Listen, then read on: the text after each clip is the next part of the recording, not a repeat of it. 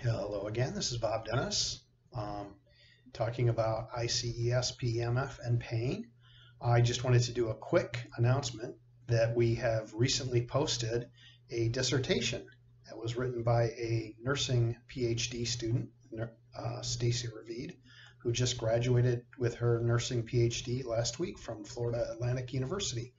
She was kind enough to give me a copy of the dissertation, and basically her dissertation was just that she interviewed several dozen people who had used ICES-PEMF. We just randomly chosen people. You might have been one of the ones who got invited. And she wrote her doctoral dissertation, and she analyzed what people's experiences were with pain. She ended up interviewing, I think, 50 people. We'll have to ask her. I'll bring her, and we'll have like an interview by Zoom or something in the next few weeks. But this is just a quick introduction and an announcement so that you can get a link to the dissertation if you're interested in it. She interviewed, I think, about 50 people. I don't know. I was at arm's length from this whole process, so that there's no bias applied by me. She just asked people what really happened, and we asked people to tell us the truth. And of the 50 people that she interviewed, I think 49 said that they really were helped a lot by ICES-PEMF, and one person said it didn't help so much.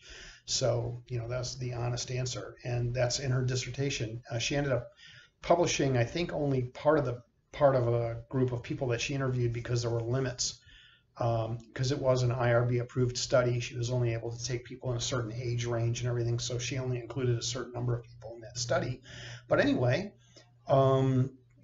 she ended up talking to 28 people who ended up in the study, and you can read all about it in a link that I will put down there. You can click right on it and get the full unadulterated doctoral dissertation that talks about how people used ICES for pain, and you can read it yourself. In fact, I still am reading it and trying to digest the information that people gave us. Some of it was very good and kind of surprising to me. I'll bring Stacey over, we'll have an interview, but until then you can have a look at the dissertation yourself and judge for yourself what people thought about using ICES-PEMF for pain.